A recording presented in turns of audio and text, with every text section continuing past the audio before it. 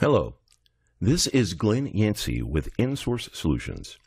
In today's Experts on Tap, we're going to discuss enterprise licensing and why would we ever split out an entitlement file for enterprise licensing.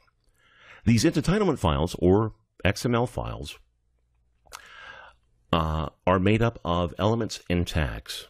So we're going to discuss the structure of these XML files, the proper editors for them, and how we can perform a split of these files if we need to separate licenses for one plant versus the other. We'll get into the advantages and disadvantages towards the end. So just as a recap, we have a concept called a license server. That's where we install our XML files, but we do it through the interface of a license manager. A license manager is somewhat similar to the IDE.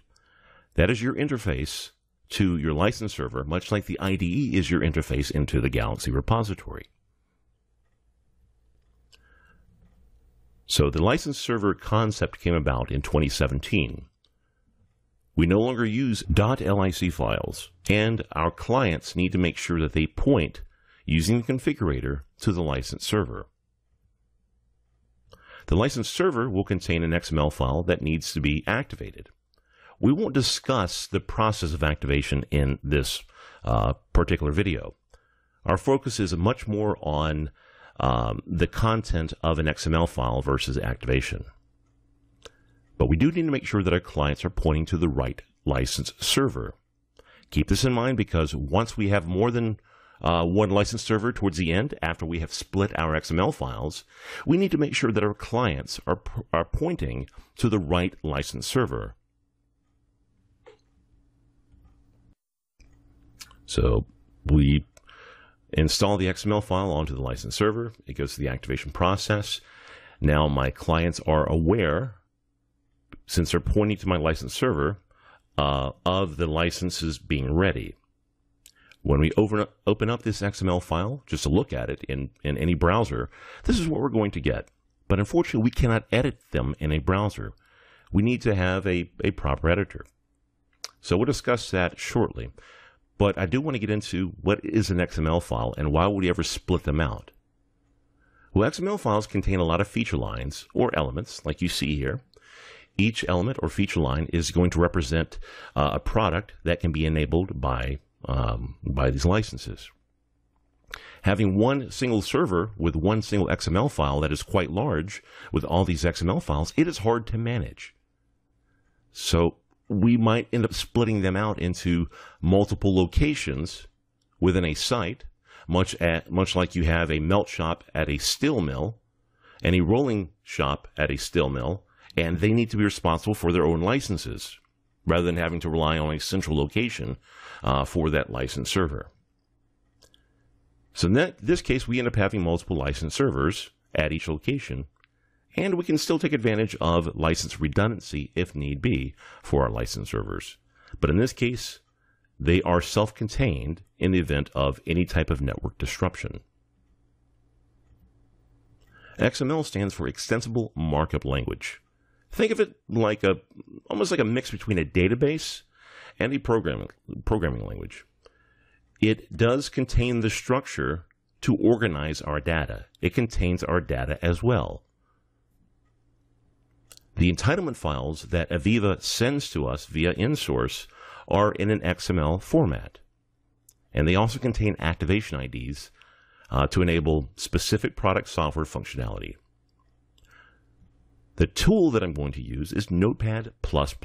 Not Notepad, but Notepad++. The very first time I open this, I need to make sure that Notepad++ is XML ready. By default, it is not. So I'm going to go into Plugins and Plugin Admin in Notepad++. In that Plugins Admin interface, I'm going to type in XML Tools. Once it comes up in my search, I'm then going to hit the checkbox to install. And then I'm going to open up my XML file. The XML file is going to open up as one large line. What you need to do is to go underneath Plugins, XML Tools, and Pretty Print to properly format this in a way that is readable. And this is what the XML file will look like inside of Notepad++. The structure of these files are broken up into elements and tags. You also see a bunch of headers up there as well, but they're also thought of as tags in certain respects. These elements that you see here are representing your feature lines. Think of them as records or rows like you would have in Excel.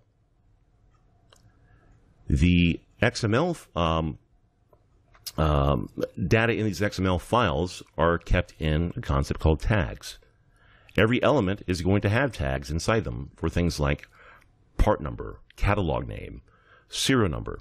So think of these tags like fields in a database, or fields in a table, or columns in a table. That's essentially what they are, with the data being represented in each one.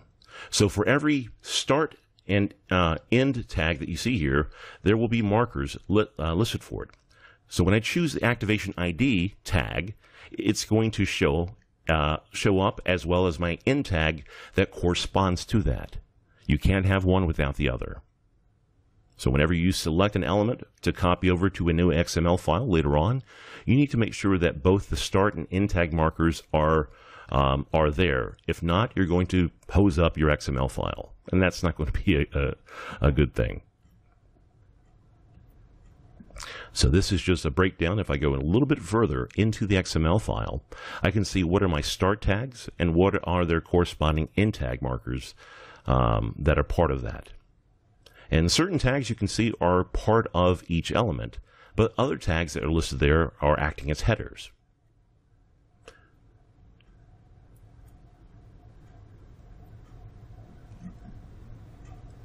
So one disclaimer I'm going to put. This process of splitting XML files is an advanced process. Please do not attempt to do this without the supervision or guidance from InSource solutions.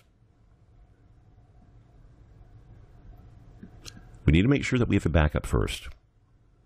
We don't want to edit the original. In fact, we're not going to edit the original. And another asterisk besides that, we are not going to edit the original XML file. In fact, we're going to duplicate that original so that we have one file per plant or location that we are creating them for. So it's just plant 1 and plant 2. I want to isolate the feature lines or elements for each location, because I'm going to copy and paste these elements at a later on point to move from one to the other. Or in fact, I'm just going to cut from one to the other. So keep in mind that I need to isolate my serial numbers, so I know that serial number such and such belongs to plant 1, serial number such and such belongs to plant 2. When you copy these elements, again, make sure that the start and end tag markers are chosen as well. And I'm going to copy from my first duplicated XML file to the second duplicated XML file. On the second XML file, I'm going to remove all of the elements so that it is completely blank, but when I copy over the elements that are specific to plant 2, then it's going to look as if it were natural.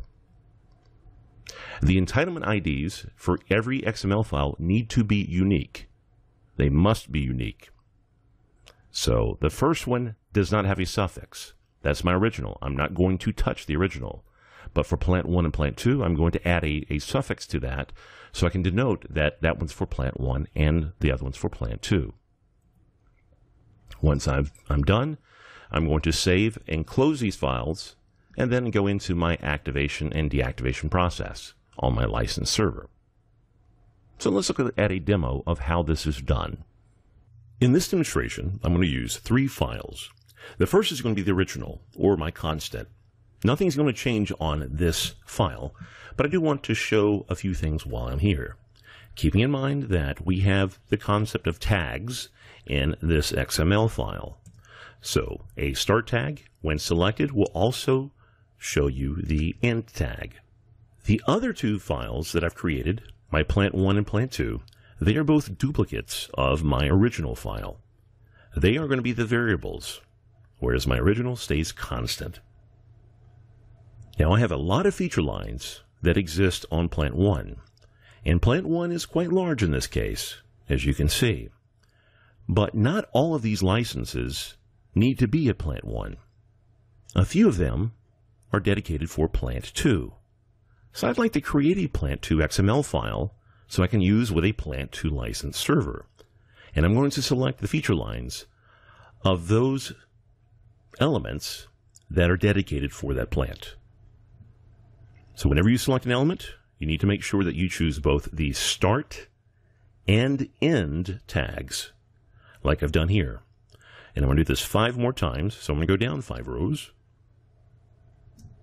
And I will cut out of here, removing any lines, and pasting them into my plant 2 file, as we see here. I need to make sure that on both files that they have the proper start and end tags for each element. And they should be between the activations tag with the start and end. The second thing that needs to be done is making sure that my entitlement ID is different than my original, but they're also descriptive of each plant. So plant 1 has its new appended suffix for plant 1, and the same thing for plant 2, making sure that I leave the double quotes still intact. Once I've finished and I verify that the feature lines are still there, that I have not removed any end tag while still leaving the start tag, then I can proceed with saving these files. Inside of Notepad++, I'm going to save both my plant 1 and plant 2. I'm not changing the original. The original stays intact. So after reflecting that both entitlement IDs for plant 1 and plant 2 are different from each other and different from the original, I would have to go back into my license server now, or license manager.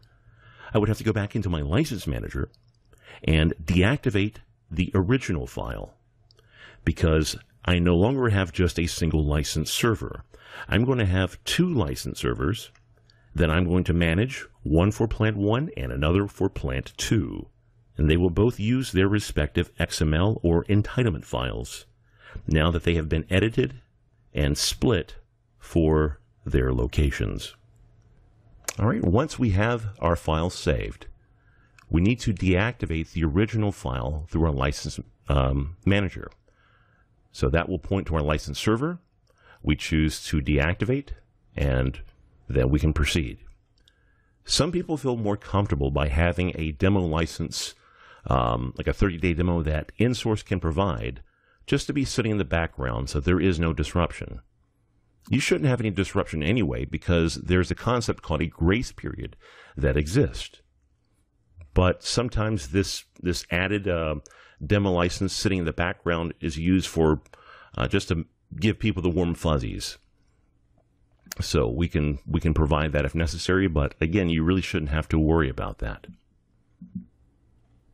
So after the deactivation is done of the original, then I'm going to make sure I now have 2 license servers, one at each plant, such as water versus wastewater, or melt shop versus rolling mill. Whatever divisions or location names that you have, make sure that you will divide by those. So then I install my XML files onto the license servers, activating them, and then everything should be set. But here's one thing. Plant 2's license server is new. The clients at Plant 2 are still pointing at Plant 1. That was where the originally was. So on Plant 2, we need to make sure that in the configurator on every client that they are pointing to Plant 2, not to Plant 1. We now have 2 license servers that are in charge of their respective locations. So what are the advantages of doing this? In this case, we're able to isolate our feature lines based on the locations. Even if they're part of an overall site, or originally part of a single XML file, we can use this to divide them up So I know what feature lines are used for plant 1, plant 2, plant 3, plant 4, and so on. This also makes renewals a little bit easier because we're able to manage them on their own. And if a certain part is not being used or product is not being used, then maybe we can remove that from support at a later date if need be. Now, are there disadvantages of this? Yes. Doing this on your own without our supervision could cause your licenses to be messed up. So we do ask that you get in touch with your account executive and see if this is something that that one of our engineers can assist with. So when you upgrade these licenses to version 2022, keep in mind that you will end up receiving a new XML file that does not contain this structure of splitting the XML files. In other words, you have to start all over again. That's the unfortunate part of doing this, because AVEVA at this point is not maintaining the newly created split files that we've created. That is being handled by us and the end customer. So again, when you upgrade to 2022, you will have to start this process all over again. The nice thing is you've done your planning before to know what feature lines belong to what plant. So it shouldn't have to be as difficult the second go-around as maybe it was on the first. So in summary, splitting these XML files can make it easier to isolate what licenses belong to what location. XML files contain tags, like fields, and elements, which are like records or feature lines. And these tags must have a start and end marker, as you see here. We only recommend this for advanced users. This is not something that we recommend that anybody can do. Even if you feel comfortable with this, I would highly, highly, highly recommend that you have InSource involved to at least look over your shoulder. Never change the original XML file. We don't ever want to affect that. If the XML file is still in use, then that's still activated. That's not going to be much of an issue. But we always want to make sure we have a backup in the event that we end up hosting the plant 1 or plant 2 XML files. Every entitlement ID must be unique, and this does require planning to isolate what serial numbers are used for what location. So thank you very much for today's Experts on Tap, and we hope that you will come back in a few weeks to view our next topic. Thank you very much, and have a great week.